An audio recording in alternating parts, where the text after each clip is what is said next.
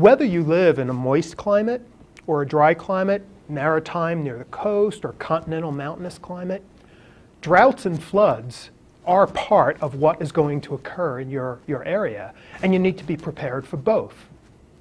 Now, when we think about floods like rainfall-triggered floods, there's a whole spectrum in space and time.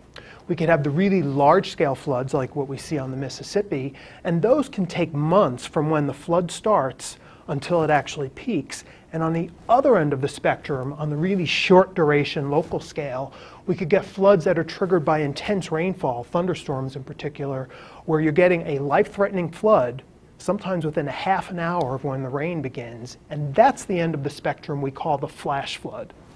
But there are other ways we could get floods too. There could be structural failures, dams and levees that break, which may or may not be associated with rain going on at the time. There could be floods associated with ice jams in rivers. There could be floods from the sea, either triggered by big storms like hurricanes, we call that storm surge, or by tsunamis, which is independent of the weather. Those are triggered by undersea earthquakes and landslides. So floods are not directly correlated with the rainfall. There are certainly, many of them are triggered by rainfall or snowmelt.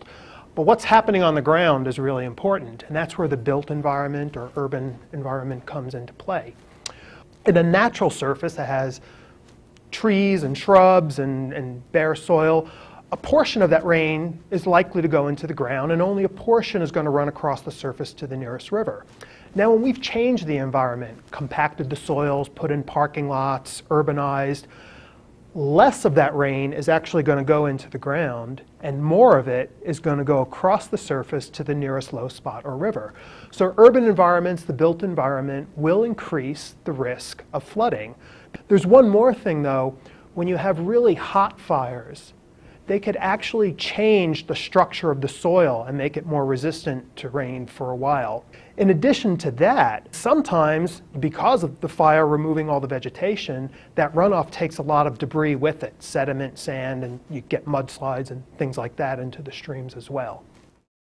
One of the most important things a town can do, and many progressive towns are doing this actively, is to move buildings out of their floodways and floodplains, or not build there in the first place, and have those as designated greenways. These can be parks, they could be bicycle and pedestrian paths.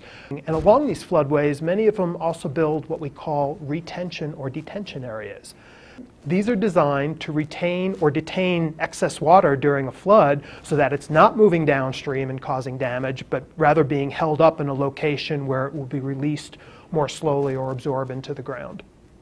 The very basic thing they could do is educate their population as to what the risks are of floods and where they're most likely. Now, I want to point out that floods, especially in urban environments, will often occur outside the designated floodways, but knowing where the floodways are at least lets you know where the highest risk is. In terms of fatalities, when we think about floods compared to hurricanes and tornadoes, the 30-year average through 2012, floods actually result in, on average, in more fatalities in the United States than either tornadoes or hurricanes. More than half of the flood fatalities were from people in vehicles.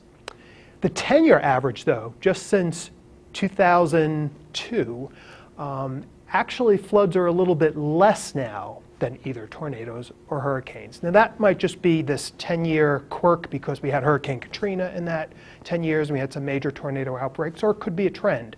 But either way, all three of them are resulting in close to 100 deaths a year. I'd like to emphasize, though, when we think about hurricanes, tornadoes, floods, they're not exclusive.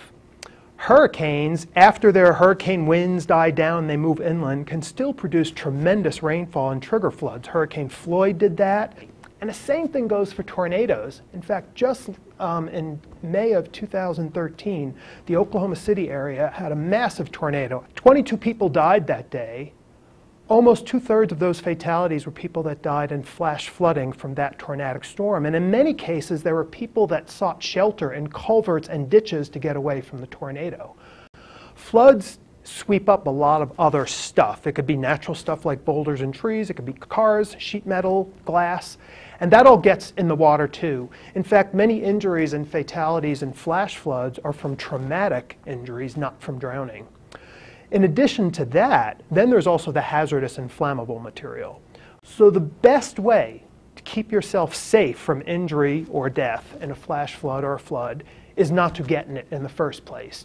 Don't drive through it, even if you have a big vehicle. Don't walk into it. Don't go exploring floodwaters. That's just a bad idea all around. If the flood is rising around you, try to seek higher ground.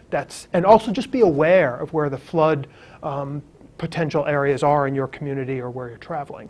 Floods in the United States and around the world still remain one of the most serious weather hazards that we face. Floods and droughts. So too much, too little is a big problem for humanity. It results in a lot of damages and it results in a lot of fatalities.